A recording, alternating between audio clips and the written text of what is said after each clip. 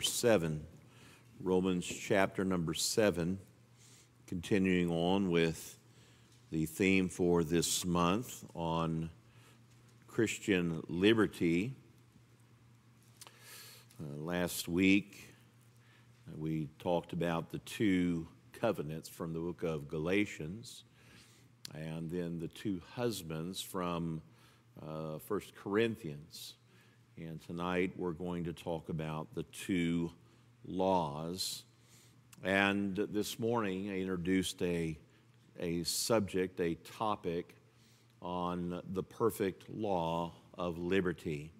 And it is a law, the gospel is a law because it is something set and sure. It is secure by the promise of God. And so the Apostle Paul then addresses this idea of two laws. We find the phrase that we're going to focus on tonight occurs 3 times here in the book of Romans, twice in chapter 7, once in chapter 8. And the phrase is the law of sin. And then, of course, there's another law, the law of God after the inward man. But follow along. I'll begin reading in verse number 21. We will back up and look at some more of these verses. But notice in verse number 21, I find then a law that when I would do good, evil is present with me.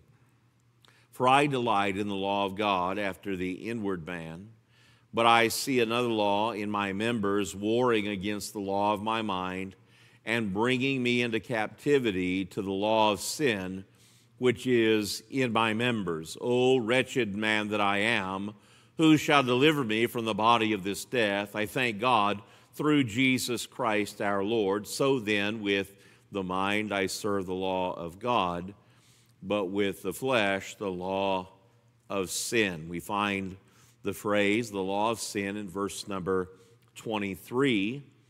Another law in my members, warring against the law of mine, bringing me in subjection, into captivity to the law of sin. Verse 25, but with the flesh, the law of sin. And then in chapter 8, verses 1 and 2, there is therefore now no condemnation to them which are in Christ Jesus, who walk not after the flesh, but after the Spirit. For the law of the Spirit of life in Christ hath made me free from the law of sin and death. For what the law could not do, and that it was weak through the flesh, God, sending his own Son in the likeness of sinful flesh, and for sin, condemned sin in the flesh, that the righteousness of the law might be fulfilled in us who walk not after the flesh, but after the Spirit. There are truly fathomless depths to explore in the book of Romans. What seems like easy on the face value, just cursory overview statements are really just the tip of an iceberg or the opening of a well which we have yet to find the bottom of. Just in what we were just reading, the idea that God sent his Son, Jesus Christ, to die for our sins in chapter 8 and verse number 3, that he, doing that, condemned sin in the flesh. And think about verse number 4, that the righteousness of the law might be fulfilled in us, who walk not after the flesh, but after the Spirit. The righteousness which is found in the law, fulfilled in us, who walk not after the flesh, but after the Spirit. There is danger, always danger, in reading one verse of Scripture, one phrase out of a verse of Scripture, in not getting a broad enough view.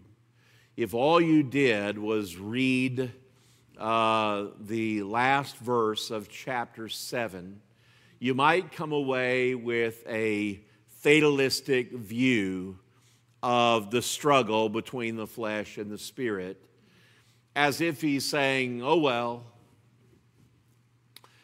this is a battle. Oh well, nothing I can do about it. Oh well, I'm going to continue just to do wrong with the flesh, but right in my heart or in my mind. And when you continue reading, instead of letting the chapter division interrupt your thought, you'll find he is not saying that at all.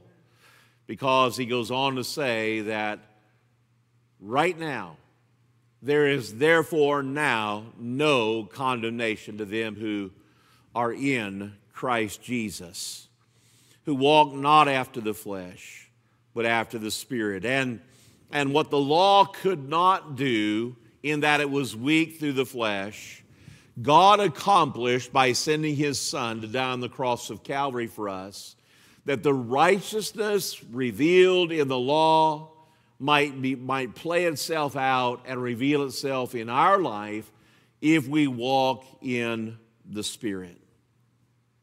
That does not mean that we can ignore the battle of the flesh and the spirit, but it's really a struggle between two laws, two distinct forces. We would take time to go back and look at the entirety of chapter 7 and really back into chapter number 6. You'd find that the Apostle Paul gives more time to this discussion. In the beginning of chapter 7, it talks about what we dealt with last week, the woman which is bound by the law to her husband as long as he liveth. And then a continuation of that, meaning he's still talking about the same thing, the law of the two laws, the two covenants, the two husbands. These are all the same discussion with a different illustration. And so Paul then says in verse number 6, "But now we are delivered from the law, that being dead wherein we were held, that we should serve in newness of spirit and not in oldness of letter. What shall we say then? Is the law sin? God forbid. Nay, I had not known sin but by the law, for I had not known lust except the law had said, Thou shalt not covet. But sin, taking occasion by the commandment, wrought in me all manner of concupiscence. For without the law, sin was dead. For I was alive without the law once. But when the commandment came, sin revived, and I died. And the commandment which was ordained to life," think about this, the commandment of God, the law of God came, it was ordained to bring life. How? By pointing us to Jesus Christ. The Bible says in the book of Hebrews, the law was our schoolmaster to bring us to Christ. So God intended the law to bring us life, not through the keeping of the law, but the revelation of the law. So the law, the commandment which was ordained to life, Paul said, I found it to be unto death. In other words, it condemned me. It caused me to understand my condition in sin. And verse 11, "For sin, taking occasion by the commandment, deceived me, and by it slew me. Wherefore the law is holy, and the commandment holy, and just, and good."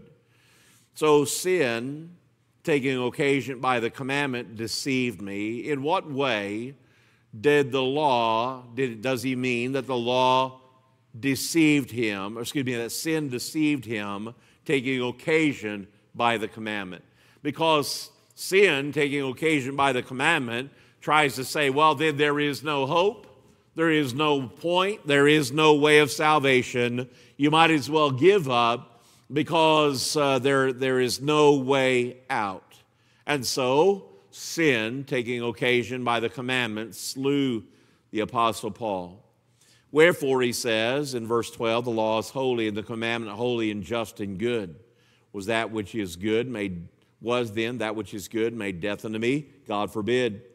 But sin, that it might appear sin, working death in me by that which is good, that sin by the commandment might become exceeding sinful. For we know that the law is spiritual, but I am carnal, sold under sin. For that which I do, I allow not. What I would, that do I not. But what I hate, that do I. If then I do that which I would not, I consent unto the law that it is good. In what way? Well, you validate the law when it condemns sin and you see yourself as a sinner. You validate the law, that the law is right. What God said is true. For all have sinned and come short of the glory of God. And then he says in verse 17, now then, it is no more I that do it, but sin that dwelleth in me. For I know that in me, that is in my flesh, dwelleth no good thing. For the will is present with me, but how to perform that which is good I find not. For the good that I would, I do not, but the evil which I would not, that I do. Now if I do that I would not, it is no more I that do it, but sin that dwelleth in me. And he introduces this truth of two laws. Father, we've read an extensive passage of Scripture tonight. We pray you'll bless the reading of it.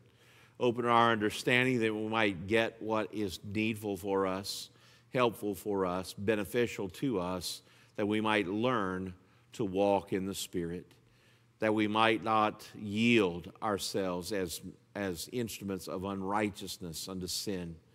God, that we might find the victory that is ours in Jesus Christ. In His name we pray. Amen. There are two distinct forces at play in the life of the Christian. Verse number 15 describes it when he says, that which I do, I allow not. For what I would, that do I not, but what I hate, that do I. He's describing the fact that we still commit sin, though there are some who might say, well, I don't realize that big of a struggle. And I'd say to that, one of two things is true. If there is no struggle, either, number one, it's because there is no spiritual life, as Brother Matt was talking about in our corporate Bible reading tonight. He gave a good introduction for the Bible message tonight, by the way. And I was just saying, okay, stop there, please. Don't you go any farther, and I'm going to have to, truncate the sermon tonight. But he did. He just got right up to it. And so this deadness, spiritual deadness, there is no struggle between right and wrong, between holiness and godlessness in a dead man. The other case might be that as we deepen our walk in the Spirit, we might find that struggle lessens. It doesn't go away, but it lessens. And sometimes we are still guilty of qualifying sin. In other words, gauging sin based on our critique of what is a worse sin. And so, to illustrate, we might judge someone who struggles with immoral things as greater sinners than those who struggle with pride or covetousness. And so we might think ourselves farther along when all we do is struggle in our spirit to maintain a right attitude toward others. And so I One of the things that I pray on a very regular basis, multiple times throughout the week, I think it's a good thing to pray Scripture. Amen? Include God's Word in our prayer. One of the things I pray regularly is Acts 24:16. To exercise myself, to have always a conscience void of offense toward God and toward men. To not even think negative thoughts about anyone else. You say, well, that's a high standard. But it is the standard by which we ought to gauge ourselves. If we're not careful, we begin to justify ourselves and say, well, we're not like some who struggle with immoral things, or we're not like some who struggle with indecent things, or like some who struggle with honesty or dishonesty, if you want to say it that way. But we're struggling with attitudes toward others, and we're struggling with pride, and we're struggling with things that are an offense to a holy God. But the farther along our walk, it is true, because it must be true. You say, well, can we get all the way there? We will when we see Jesus Christ. But I'm saying to you, we can get closer than we are, and it must be so, or else the Bible command to mortify the flesh would be wasted if it's not possible to mortify the flesh.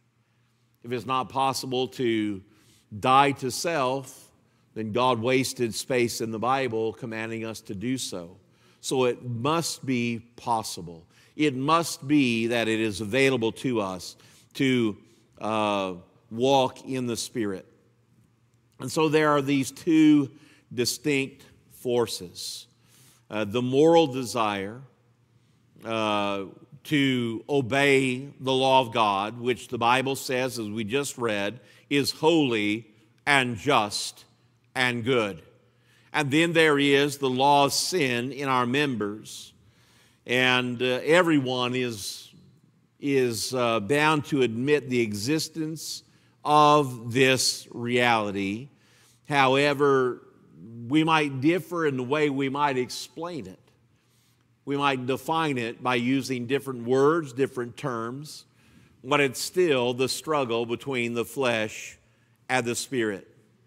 And these two things, side by side in the same person, is the struggle of the child of God. Again, there is no struggle in the dead man, the spiritually dead man. But notice, as Paul describes in his language in verse number 24, "O wretched man that I am, who shall deliver me from the body of this death?" It's not as if there is not an answer to that, because the answer is in the next verse. I thank God through Jesus Christ our Lord. And so these two principles, the old man and the new man, the fleshly nature and the one that walks after the Spirit, are in opposition to one another within the same man. And so it is a fight, it is a struggle, and the lost man is in absolute submission to the flesh. He's absolutely given over to it.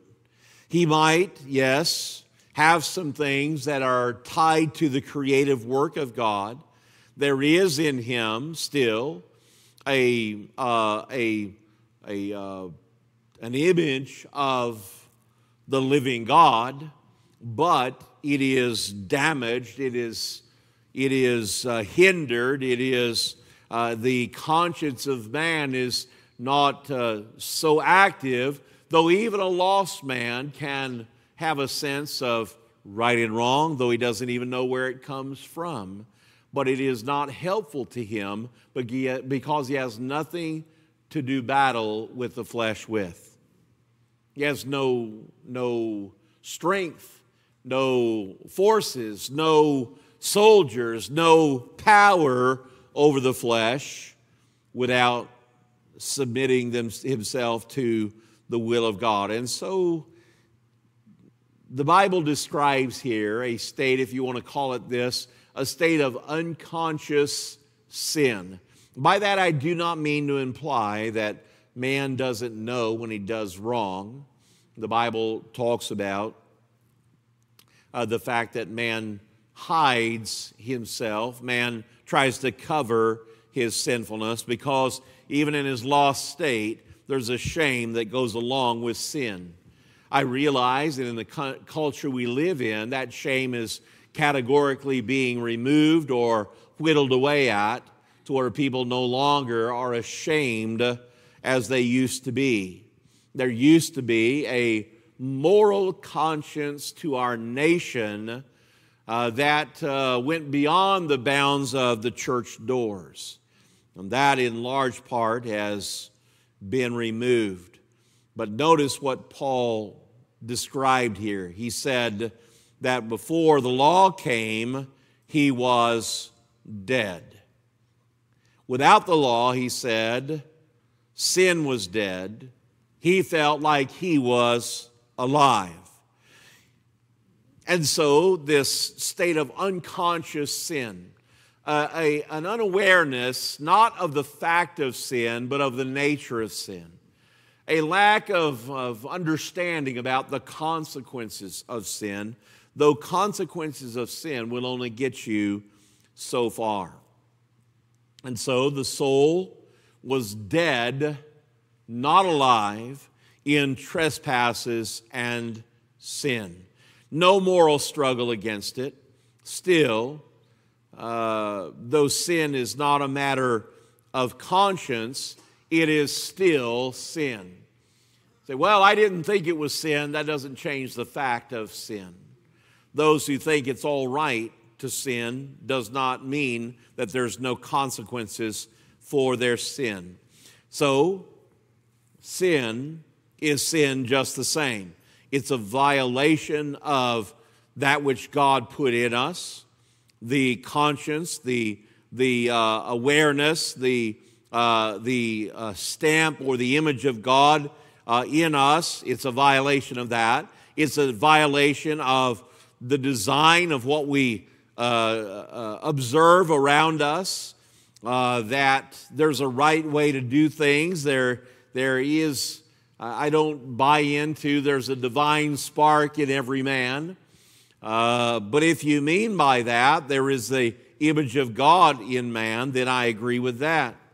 So the body is designed as a dwelling place of the soul. When we are yet in our sin before salvation, the spirit, the conduit between God and man, is dead to where we do not understand nor receive nor perceive the things of the Spirit. Not until the opportunity comes for God to quicken the Spirit. There are those who argue back and forth whether or not you have to be saved first before that happens. And it's a straw man. It's an argument that does not contain any weight. Why? Because the grace of God that bringeth salvation hath appeared unto all men, teaching us that denying ungodliness and worldly lusts, we should live soberly, righteously, and godly in this present world. And so, the Bible simply declares it this way: to as many as received him, to them gave he the power to become the sons of God. And so, it is not that you must be converted in order to understand, but rather you accept by faith what God has said, and then you are converted and brought to spiritual life. This idea of the unconscious condition of a lost man does not mean that he is unaware that there is a God. Romans chapter 1 declares that to us when it says that which may be known of God, even his eternal power and Godhead, are clearly seen in the things which are made, so that man is what? Without excuse. And so, even unregenerate man recognizes there is right and wrong, there is good and bad. There is holiness and ungodliness. And so this unregenerate state is a condition of a lack of awareness, if we can say it this way, of the consequences and depth of sin. Until the law comes and sin revives, and the man sees it, realizes that he is spiritually dead. Not only that, because of that, it is a state of a false life. Paul said, before the law came, I was alive. But was he really spiritually alive? The answer is no. But what lost man doesn't think that he is his own master? What lost man doesn't think that he is doing what he wants? What lost man doesn't think that he is definitively alive and able to make his choices and do as he wishes? They all think that until the law comes. That's why when you share Christ with someone, very often it is the law that does the work. Because man thinks, well, I'm basically a good person. I've never done anything drastically wrong. And all you need to do is start pulling out the commandments of God and say, oh, have you ever coveted something? Have you ever borne false witness? Have you ever been deceitful and taken that which is not yours to take? Have you? And the truth is, we don't get very far into that list if we have honesty about ourselves before we realize that the law condemns us. We thought we were alive, but it was a false notion of life. Paul said, I was alive without the law once, because he had no understanding of the law, of God's word. In our flesh, we think that we are living our own life. And so the lost man enjoys the pleasure of life. He enjoys business of life. But it is a false life. It is not the life of a moral, intelligent being. It is not a life aware of the fact that there is something beyond these 70. It's a false sense of being alive.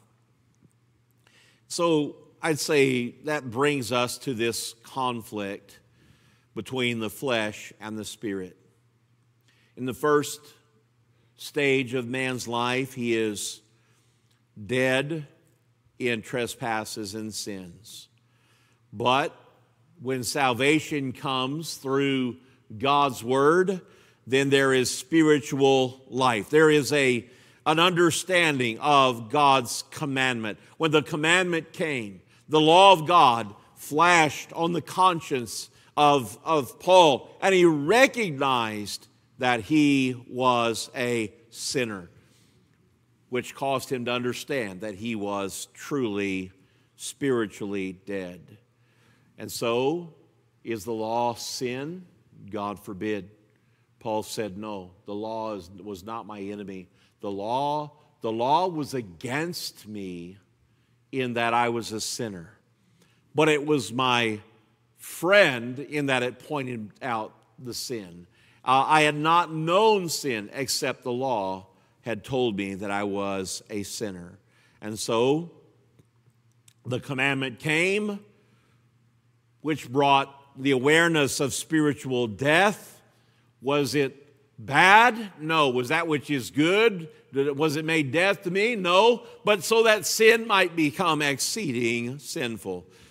Why does lost man need sin to become exceeding sinful? Because until it does, he will assume that he is okay. He'll assume that he is somehow on an acceptable path. And so sin awakens in the consciousness of man when God's law enters in. Now, it is not just, well, as I said this morning, As a man tried to describe to me, he says, well, this is my truth. It might not be your truth. It might not be somebody else's truth, but it's my truth. But there is only one truth, that is the truth of God's Word. And so when the law enters, sin becomes exceeding sinful. We become aware that it's not just my idea or my choice. Sin is a transgression of the law of God. And so, what is the result of that? The understanding of sin's wrongfulness. It is, Paul said that I find that in me dwelleth no good thing. In my flesh dwelleth no good thing.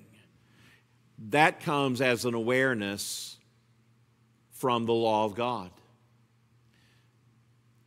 So the feeling of slavery then, the realization of coming to the understanding that we have not been doing what we wanted to do, but rather we've been doing what we were bound to do, bound by the law of sin and of death.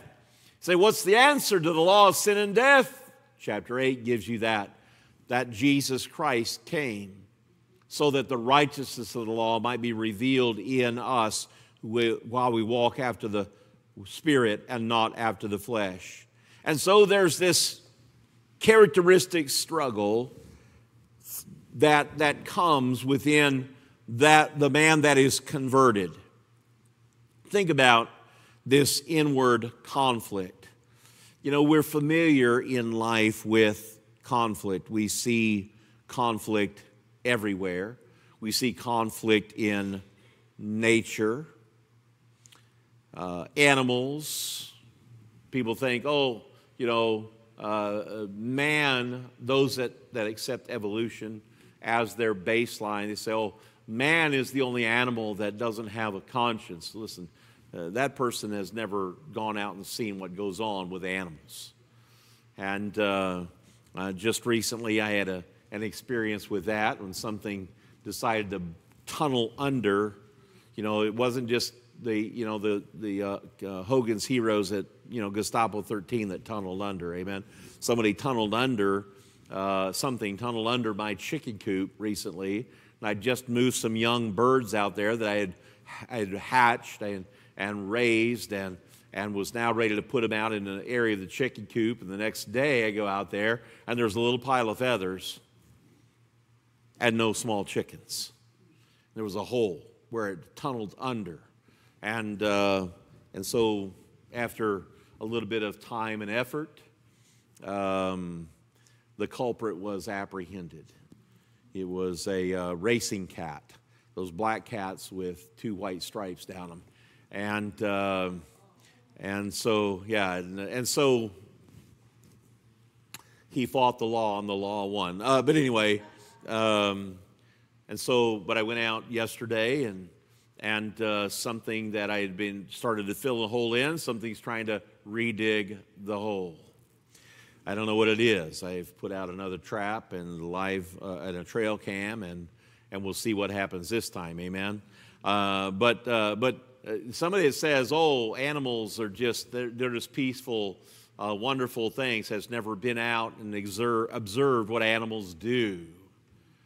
And the truth of the matter is that man is the only one with a conscience, not the only one without a conscience. And man is no just higher evolved animal. We are made in the image of God. And so this inward conflict that we experience, you see it in the area of politics. There was an assassination attempt yesterday on former President Donald Trump. And you just think, 1 inch to the right, and we're having a whole different conversation. And, there needs to be an awareness of the brevity of life. And so there's conflict all around us in the area of politics. There's conflict all around us in the area of business. There's conflict all around us in society over lifestyle choices, they call it, but it is sinful choices. There's always competing interests, desires, wills at play.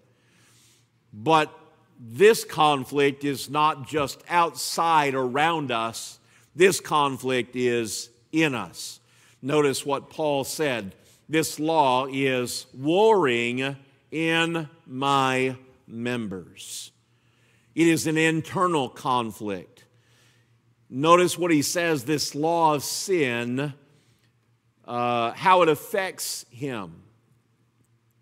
Notice he says in verse number,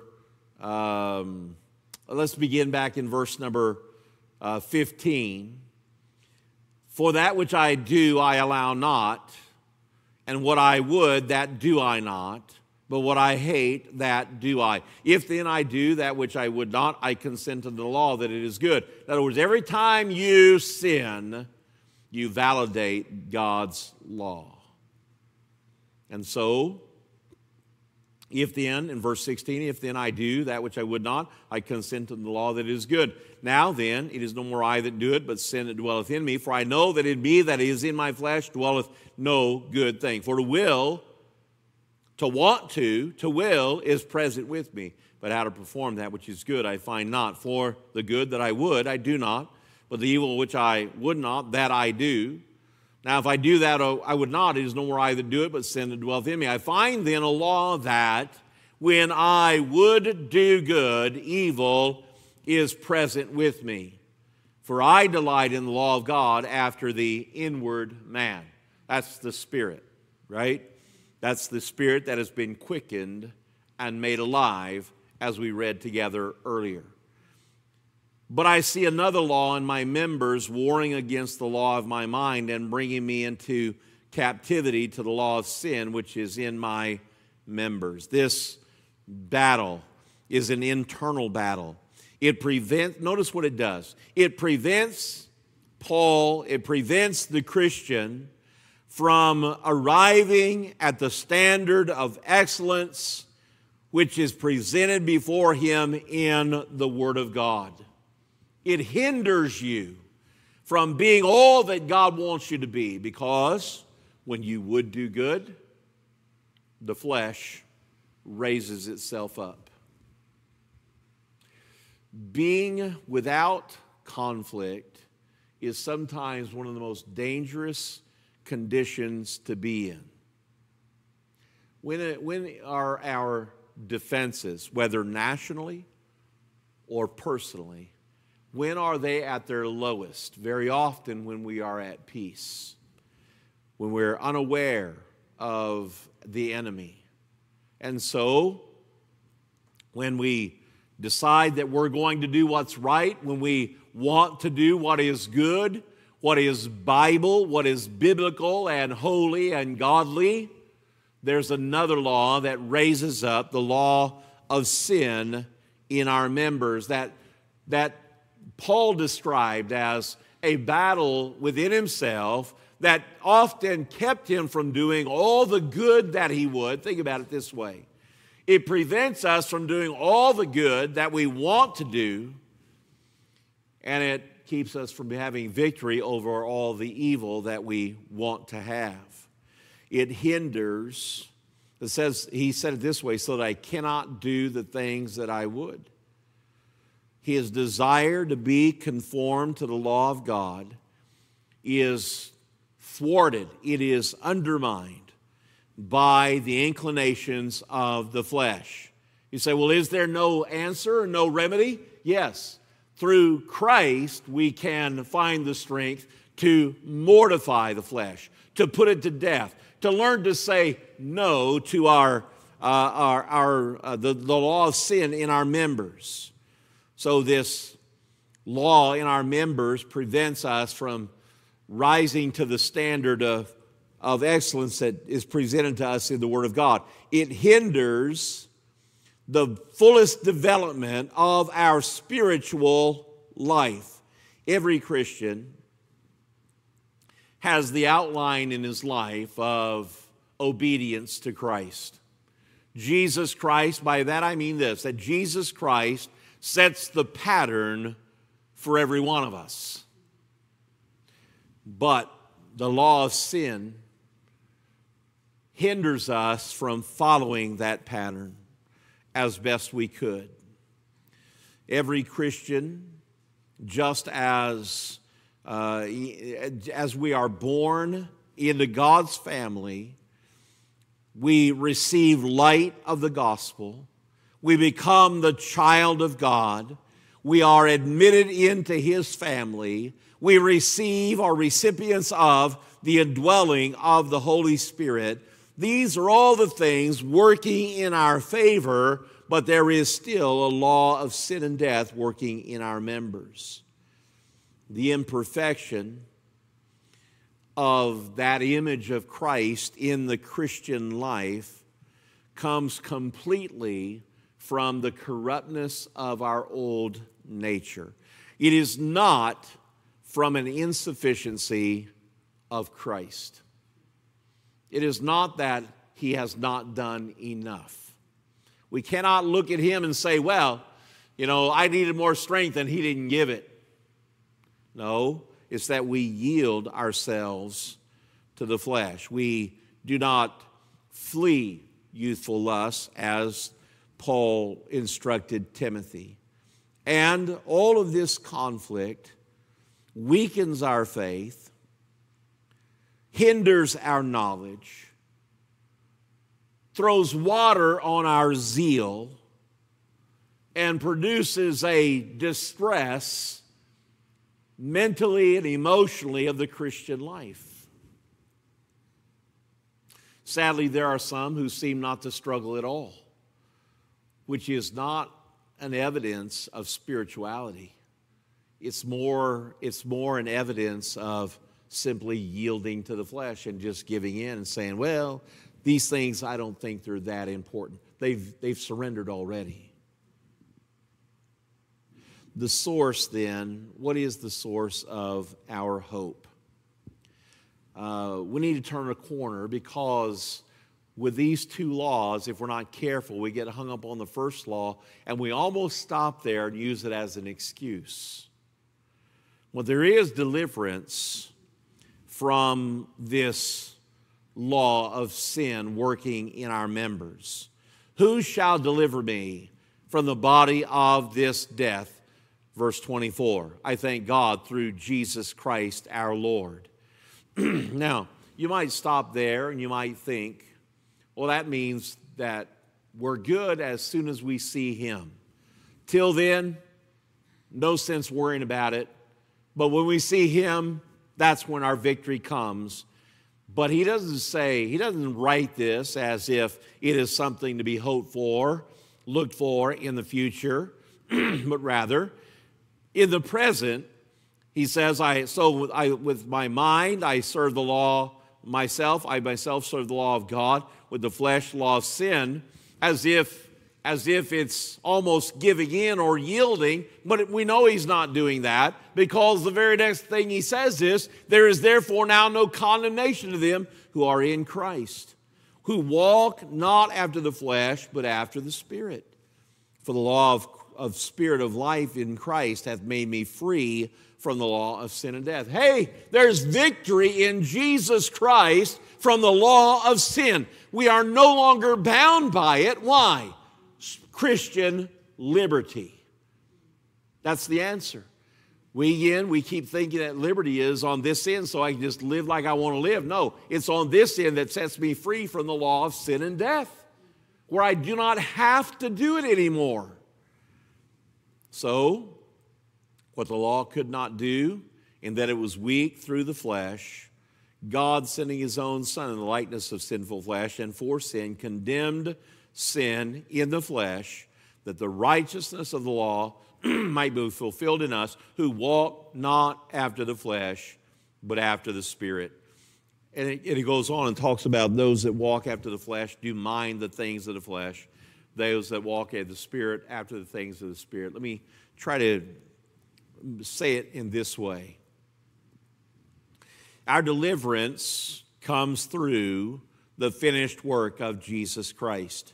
The same sacrifice that secures our eternal salvation also gives us strength to live day by day. That's why the Bible doesn't say that we're saved by faith, but it also says the just shall live by faith. Man who has nothing to oppose the temptation but the power of his will or the fear of consequences is like a man walking on thin ice. If all you have to try to compel you to do right is the power of your own wills and, the little train that could Christianity, right? I think I can, I think I can, I think I can. If that's all you have, or if all you have is, well, I don't want to do wrong because of the consequences of sin. And that is true. That is true. But if that's all you have, you're walking on thin ice. Because there comes a day when our flesh wants sin more than we want to avoid it. But that's not all we have if we're a child of God. What we have is the indwelling of the Holy Spirit. What we have are the instructions of God's Word. What we have is our position in Jesus Christ. If the Son makes you free, you shall be free indeed. Or in fact, you are free. In fact, this deliverance is a continuing work of God's grace. We're almost done. It's a continuing work of God's grace in the life of the believer, where we continue to learn to walk in the Spirit. We continue to learn to say no to the flesh. We continue to become aware of sins working in us. What we used to ignore or be unaware of, we now start to see the law of sin working in our members and against us. We start to see, where we thought we were justified thinking something critical of another child of God. Now we see it as a lack of love, a lack of understanding, a lack of spiritual discernment. What's going on? The Spirit is continually being brought to understand God's law, because it's the same awareness that Jesus brings as he preaches the Sermon on the Mount when he says, you've heard it said, thou shalt not, but I say unto you. And he talks about the spirit of the law. And as we walk in the Spirit, we begin to become aware of the spirit of the law. The reason that God gave the commandment was not so that we would just have a list of affirmative do's and don'ts, but so that we might see the character and nature of God reflected in those laws and desire to be like him. This deliverance is promised to us through Jesus Christ, and in no other way can deliverance from the power of sin be achieved. Christianity then finds an infinite evil, but proposes an infinite remedy. In other words, as we walk in the Spirit. A couple of times in this passage, it mentions walking in the Spirit. For those who walk after the Spirit, in verse number 1 of chapter 8. No, not after the flesh, but after the Spirit. In verse number 4 of chapter 8, the righteousness of the law might be fulfilled in us who walk not after the flesh, but after the Spirit. Let me start bringing the corners of the net up. When the Lord Jesus Christ came, he's God in the flesh, amen? The Bible says he didn't come to destroy the law. He came and fulfilled the law. The law was to point to Jesus Christ. It does so in two ways. It does so because, and we know that the law was given because of transgression, right? Because of sin. So it points us to Christ in two ways. Number one, it shows us that we are not capable of measuring up to God's standard of holiness. And so it makes us look for another remedy. But it also points us to Christ in this, that Jesus Christ came and examined him by the law of God. And you find him without fault. The law, which reveals the righteousness of God, shows that righteousness is available in Jesus Christ, that he is the righteousness of God. So it points to him in that man examined him like they would look over a potential Passover lamb, to look for faults, to look for flaws, to look for lameness or blindness or any such thing.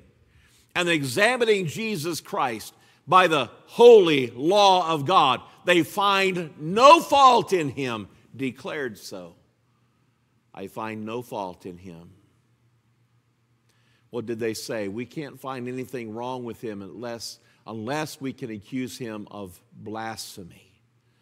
In other words, the only chance we have is by maintaining that he is not God in the flesh, that he's not who he said he is. And of course, we know that he was and is. But notice this also.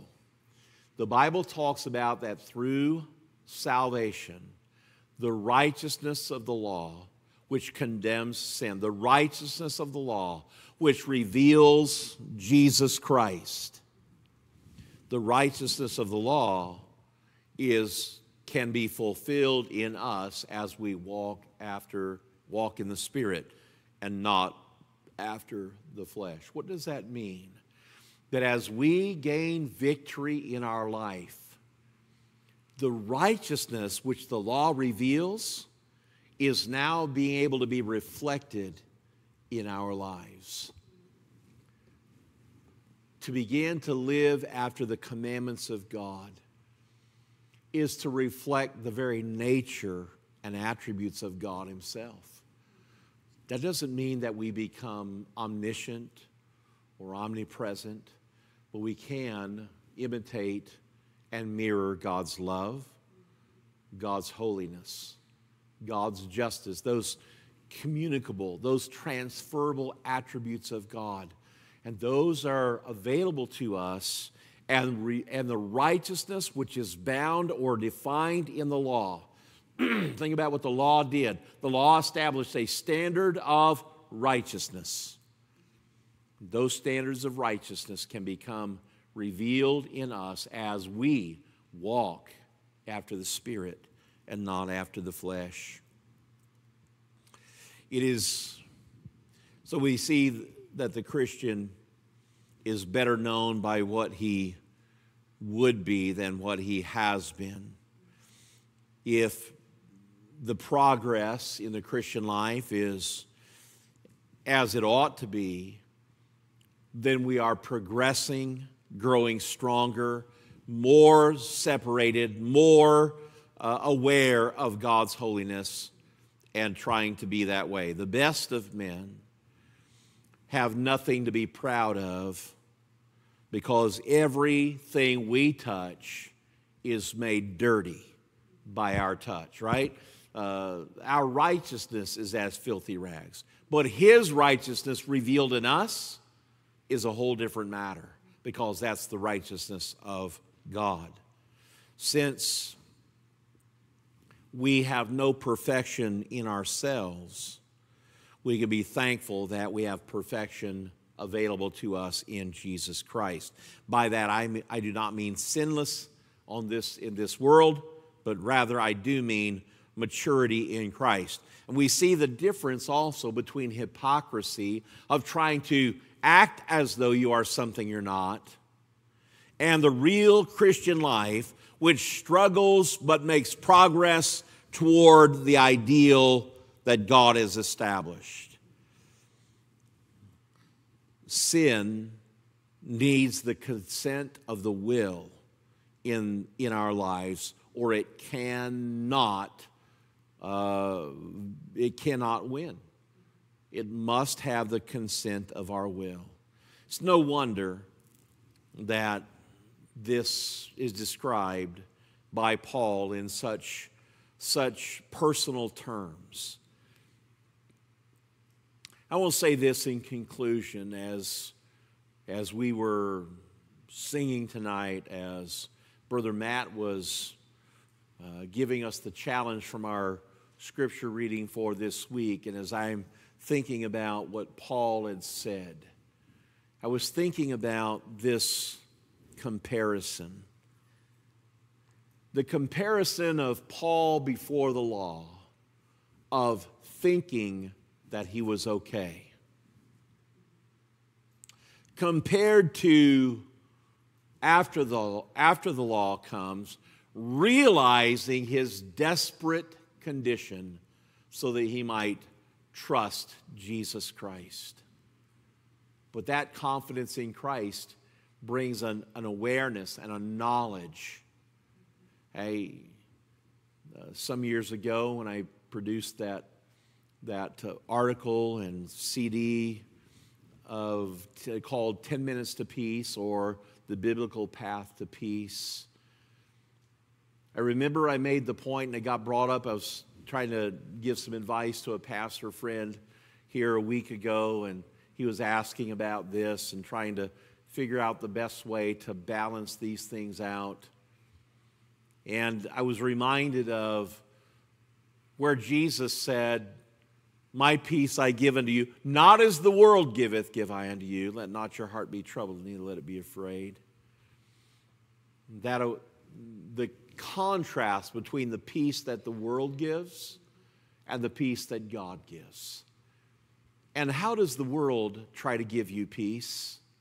The world tries to give you peace by ignoring the problem. There's no heaven and no hell. God, a loving God, wouldn't send people to hell. And so there's nothing to worry about. And so just live and let live. It tries to give you peace by trying to convince you there is no danger. God, on the other hand, gives you peace by giving you the answer to the problem. Salvation through Jesus Christ. Which would I rather have? Thinking I'm okay, or having come to the realization that I'm a sinner and trusting Jesus Christ and recognizing that in Him we are accepted in the Beloved, to know that I am okay because of Christ? Which would I rather have? Which would I rather have?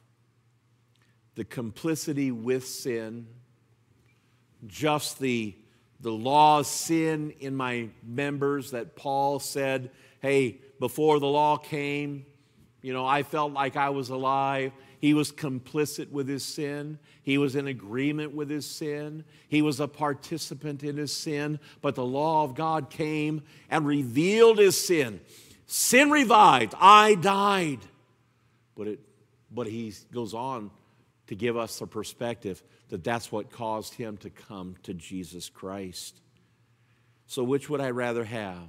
Being complicit with my sin, being in agreement with my sin, or having the conflict between the flesh and the spirit with the promise of victory through Jesus Christ? It's not just, well, I can be, easy does it, steady as she goes, or have conflict. No, it's conflict with a promise of victory through Jesus Christ.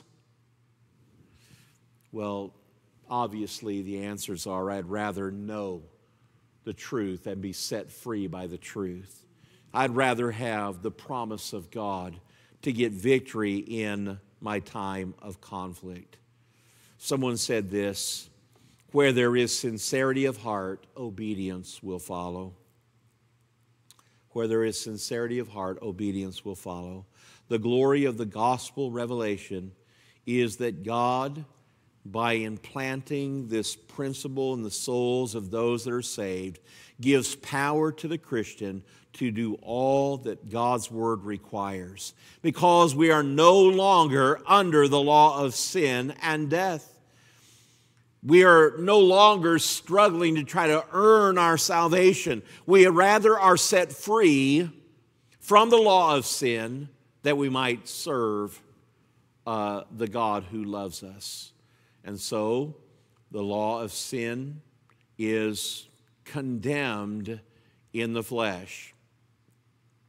Notice in verse number 3 of Romans verse number 2 of chapter 8 of the book of Romans. For the law of the Spirit of life in Christ hath made me free from the law of sin and death.